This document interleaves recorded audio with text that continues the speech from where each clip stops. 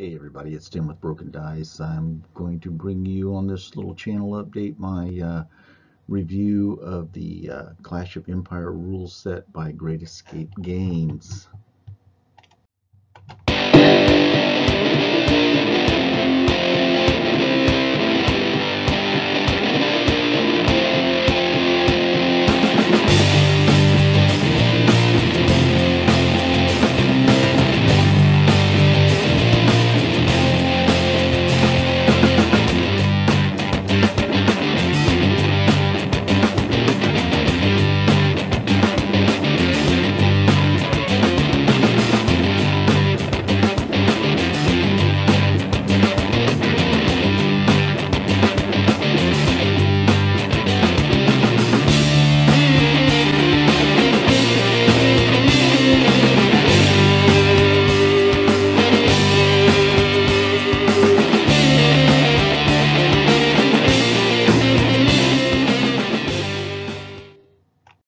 Okay everybody, let me start off with the battlefield setup.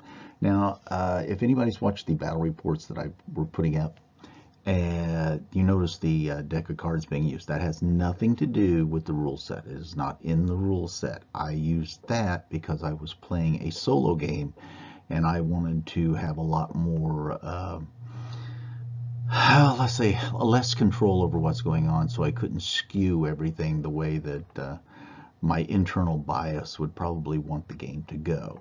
So let's get into this battlefield setup. What I like about it, kind of takes into historical kind of context the aggressiveness of the armies at the time.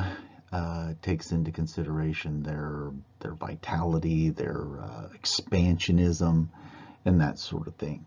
And that's why at this point in time, when I used the Archimedes Persians, at that point in time in history, when I was using army, they were very dynamic, they were expansionist, they were head and shoulders above everything else in the Mediterranean at the time, and that's why their strategy rating was so much higher than the Greek rating at the time. The Greeks were a little bit expansionary, but not as dynamic as the Persians were at the time. They had a lot of city-states along the Aegean coast and stuff, but they were not expanding into the interior. And they were less unified at the time too. So that's why the strategy rating thing comes into play, and it changes over time, because at the later periods the Persian strategy rating goes down and the Greek strategy rating goes up, all the way to the time of Alexander, when it really flips back and forth to where the Greek Macedonian-led Greeks have a higher strategy rating than the Persian Empire does. Let's look at a couple things I like. I like the strategy rating. I like some of the modifiers that go into it. Those are the things with little stars next to it. Kind of lets your army composition help. Like historically, like if you had a lot more cavalry, like there's a lot of mobility, you were able to have battlefield intelligence and be able to, keep track of your foe, as it were. And the fact that, and then the winner of this kind of calculation of strategy rating and who gets the initiative, and they get to choose the climate, which is basically kind of like the way your home turf is. You can choose to fight on somebody else's turf, or you can pick one of your own. So and I would assume that in some ways that may benefit some armies more so than others through history. Probably does. In my solo game, if you notice, I put the numbers up here that when I rolled this stuff out, you can see that the Persian strategy rating was so much higher. And that's why things were done the way they were. At the very bottom, I mentioned that I added die 3 cards for each turn choose kind of an initiative. I didn't stick strictly with the I went first this turn, then I go first the next turn, and then in the phases things go back and forth. But this way I wanted to have a lot less control over that sequence of gameplay. It worked out okay. It worked out okay. But that is the reason why I added the extra strategy cards for the Persian army throughout the entire battle report. Okay, choosing terrain. Now there's a couple of things here. If you choose like let's say like I chose for my game fertile, that means a lot of fields. You have to choose one of those. You know, you have to choose one, and then there are the rest of the generic stuff. But there are also a list of things that you can't bring. I'm not so sure I'm much of a fan of that, but I can understand where some, you know, gross exaggerations could play out. You don't want to put a jungle theme in, you know, Greeks and Persians, but you know, you do have to have some sort of idea of what the terrain was and try to get as close as possible. But too many limitations, like on the one with the fertile, there was no impassable terrain. Well, I'm not sure that that's really endemic of all fertile places on the planet. I mean, there have got to be some impassable terrain around in Greece or the Persian Empire at the time. But, you know, and the size of the terrain pieces, and,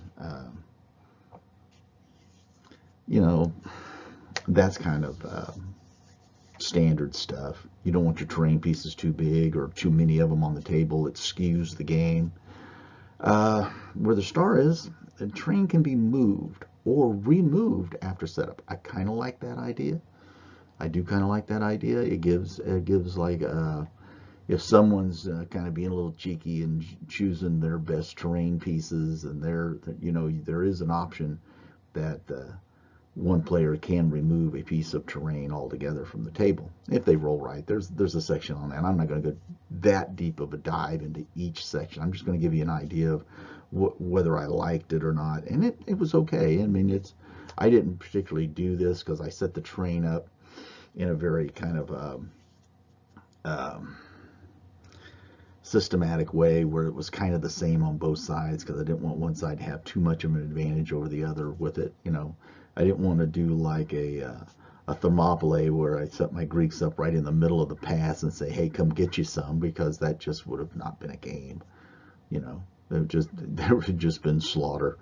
So that's about the terrain. Terrain is kind of, you know, it's all right. It's all right. There's nothing awe-inspiring about it, but I did like the fact that you could move it or remove a piece of terrain. Choosing the scenario. Now this is where your strategy ratings come in. Where if your strategy rating where you want initiative, you can pick your scenario. So, but what I did on mine, because I was playing a solo game, I kind of mixed and matched a few of the items here. If you notice that in the pitched battle, you got flank march, hidden ambush, and unacceptable losses as your three kind of like sub scenarios of the pitched battle, you know, that you can kind of choose from. I went ahead and I used flank march, but I also had a river. If you notice, if you looked at the battle report, a river crossing, and also we employed the unacceptable losses. And that, you know, I chose a little bit of combination. But if you notice here on the left, this is the ones they had in the book for each one: escalating engagement. You have reserves, unacceptable, random game length, meeting engagement, and river crossing. I used a kind of a combination of these things. I didn't stick strictly to the letter of the law in the book, but that's you can do that when you're solo gaming. You know, there's no harm, no foul in that one. Okay, let's talk about sequence of play. The first phase that you come to is the orders phase. This is standard in all big battle games. You've got a list of things that you start off with. You declare your charge response, and stuff like that, and rally your troops and all this sort of thing. But let's look at over here on the right hand side some of the things I liked. The options for the charge response: stand and fire, evade, fire and evade, flee, fire and flee, and one of the most interesting is the cavalry countercharge. Now, what I like about this game is that it does not allow every unit to do everything. So strategically, there are some units that can evade, fire and fire and flee. And there are other units, their only options are to stand and fire. And that's normally restricted to your close order infantry and that sort of thing. And then with these different options, then certain troop types could become much more viable to you in deciding your army makeup. Declare and execute tactical withdrawals. I love this. I really do. I think it's wonderful. I think it's been such a long time since I played Hail Caesar. It's really starting to aggravate me that I do believe that's in there too, that in some instances your cavalry can choose to disengage. I think that's a wonderful rule. Obviously, the rallying the broken troops, then you have to check the morale. And what I like about this system is that it's different in this phase than when you're checking during the combat phase. In this phase, this means these units they're already fleeing. And so if somebody's fleeing, a quarter of the battlefield away, you don't have to check for them. This is a very close, 10 centimeters is about 4 inches, about 4 inches. And so you don't have to worry about it being too long of a check. I do like that. Check for impetuous or reckless troops. I didn't have anything like that. But I'm sure that if you had like a large Gaelic war bands and stuff like that, that could come into play. And I do believe a lot more games have placed that in, and I'm okay with that one in here. The one thing I really like about this, if you have that reserves scenario in like pitched battle and stuff like that, that once they come onto the table, if they're close enough, they can go ahead and declare a charge. They come on the table at the beginning of your movement phase. So they do have a chance to declare charges, or in your orders phase, and then you can declare charges with them in the movement phase. Okay, movement phase. Okay, move your impetuous and reckless troops. Obviously, yeah.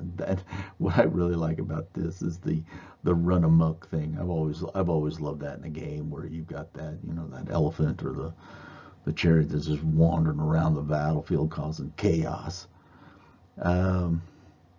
Obviously, moving your evading and fleeing troops. I like that. You're standing and shooting, you're moving your chargers, and now we come to this intercept. This is your cavalry countercharge, basically. I do like that. Gives a little bit of flavor to it. Again, it's a tactical choice. I do like that. You move your generals out like this. That you're like in Hail Caesar. Your generals and your sub-commanders just make your units better. They're not these grand heroic characters running about the battlefield slaying foes left and right. Very historical in that sense. Shooting phase. Very standard stuff. We've seen this all the time. Declare your target, check your range. Now, obviously, declaring your targets, there's no pre-measuring here.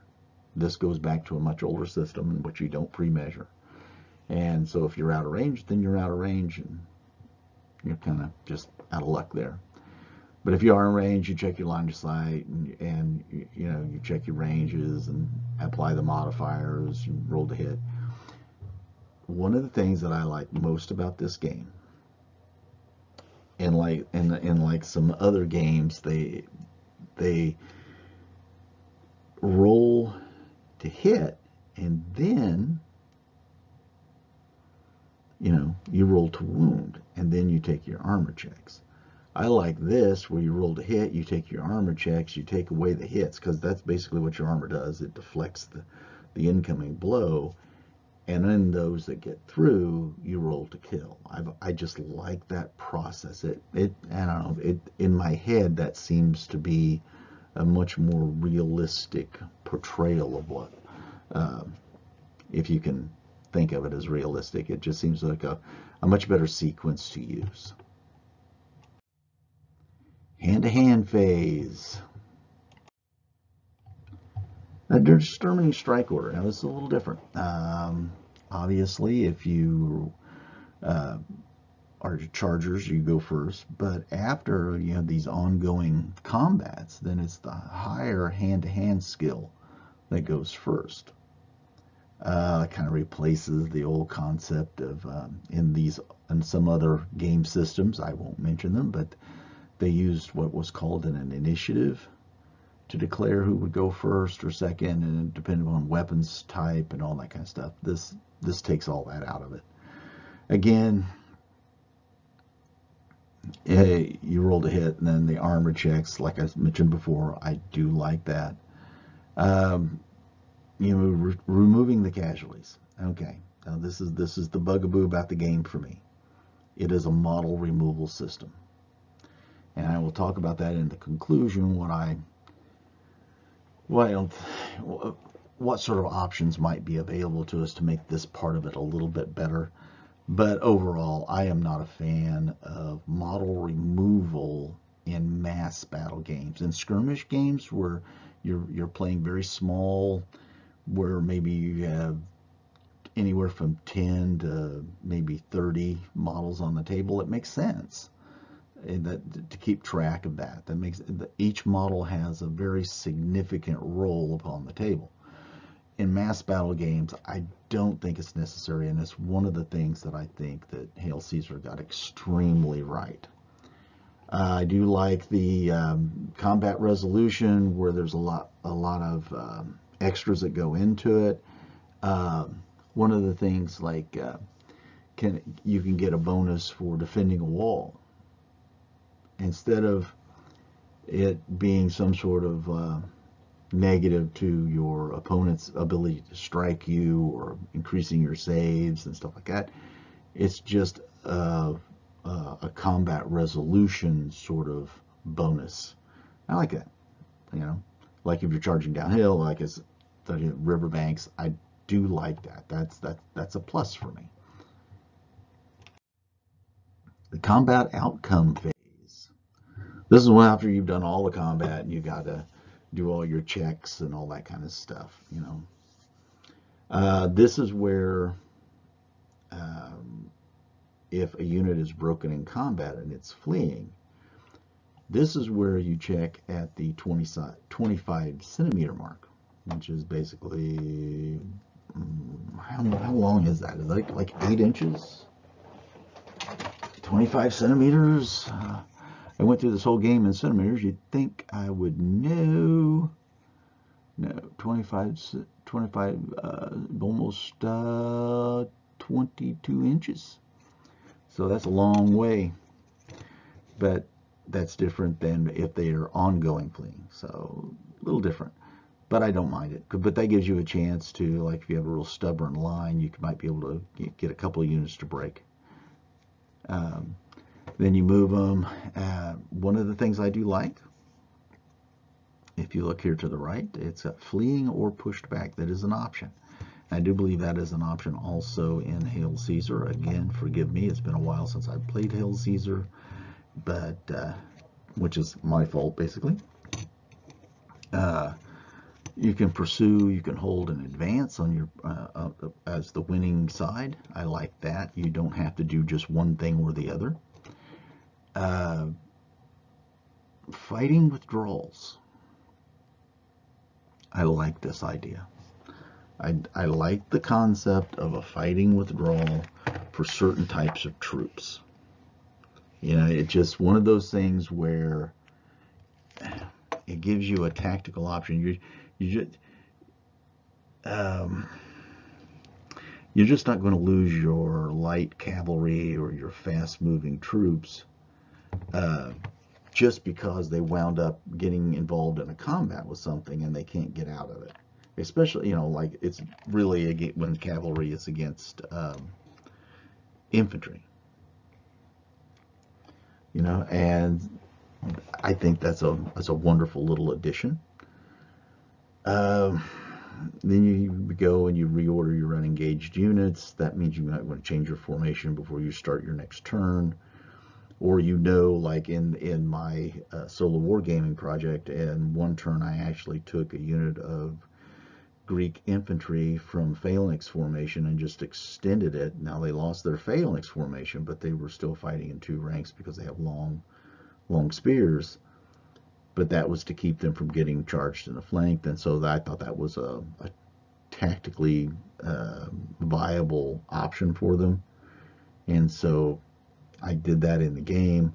And then you can reorder your engaged units, which you can begin to overlap. And overlap is another one of those things I just find has kind of fallen by the wayside in a lot of big battle games. And it's where you begin to bring more and more of your troops into the fight as you win. You're not just stuck with the same number of guys. Like if I have a 5-man front and I charge in and okay, I get in the first turn I can see getting 5. Say I win, well, more of my guys can't push forward. I've always thought it was, you know, you don't want everybody just lapping around and stuff like that, but you want to be able to bring in additional troops because that comes in very handy, like for like a war band or something like that that really needs to have that early win. So I think this is a really nice little addition. In conclusion, do I like the pace of play? Both yes and no. It's your standard you go, I go, and it allows for a lot of thinking up front. It can be a slow and ponderous thing, I can see, because a lot of the games that have been like this before were that way at times, depending on your opponent, how they like to play and how long they agonize over a decision. Do I like model remover system? I've already mentioned it, but no. But in one little caveat, I would say that if you have multi-based models, and where you got like 4 to 8 guys on a base, that would make it a lot better. Where you were taking off big chunks rather than small chunks. I would prefer some other sort of counting system rather than pulling off my model, because I'll have to tell you, when going through this solo wargaming thing, I broke more spears picking them up, pulling them off, because I've got a lot of my stuff magnetized for transportation, and you pick it up wrong and they would snap and come off, and then you're fixing stuff. And so I would like to use this system, but only if my models were based on larger bases. And then therefore, like if I lose 3 guys and I got them base 4 to a base, I put a red thing down, and then if I go over that, then I'll just take the whole base off. Something along those lines. Do I like the feel of the game? Yes, I like the feel of the game. I like some of the tactical options, the fighting withdrawals, the cavalry counter charge, and those sort of additional pieces in the game really kind of sing out to me. And would I recommend this rule set? I think overall, yes. But like with all rules, sometimes they need to be adjusted for the time period in which we find ourselves playing. And I think this one suffers that. I like the big battle games. I prefer, if I'm going to spend time playing a game, I want to play something that feels like it's got magnitude to it. I'm not a big fan of a lot of skirmish games. I like skirmish games if their effect is going to affect, if the results are going to affect a big battle game, that they are connected somehow. That's whatever happens in that small skirmish game for, I don't know, supplies or some sort of like some sort of an assassination attempt on some sort of heroic character or leadership, or it has some sort of an effect on the big, then I'm all for them. As standalone games, they're okay. They're okay. I like things that have this symmetry to them, that there is some sort of overall connection between when we're playing the small games and the big games, and the small games lead to the big games, and they have this interconnectedness over time. I would recommend this set to guys that like big battles. They're army, for less term, they're army books. The let's see, what is it?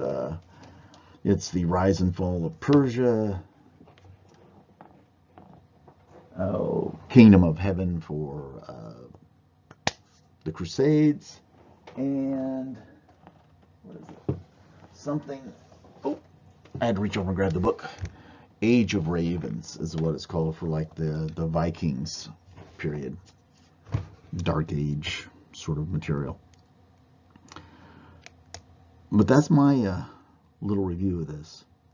I hope it helps if anybody's on the fence. I hope it lends an option. Perhaps you can find them on eBay. I've got all 4 of the books, and they're very well done. I mean, I have no problem with it. It's just this rule set suffers from its the time that it's in, and I think it is a viable option for those who like big battle games. And there are so many options out there. If you've got the one that you like, then that's fine. But if you don't have one, take a look at it. If you know, but again, it comes down to what's your group playing. Would they be open-minded to it? Are they familiar with it? It's a very familiar system. Once you get into it, you'll go, oh, okay, this reminds me of such and such. And yeah, there's certain elements in there, but there's also certain elements in this that give it its own flavor. But hey, I really appreciate you guys sticking in with this. That's as far as this review is going to go. I liked it. I like a lot of the little subplot options in there. Some of these options, strategic options, I should say, within the game itself. If anybody else has used this, has played this, and wants to leave a comment, I really would appreciate it. Just stay in contact. Let me know what you think. If you haven't subscribed, subscribe. If you want to leave a comment down below, if you think I'm just full of crap and I've missed the mark, you let me know about it. I can take it. Everybody, just have a wonderful, wonderful holiday. It is here in the States anyway. And I will see you next time.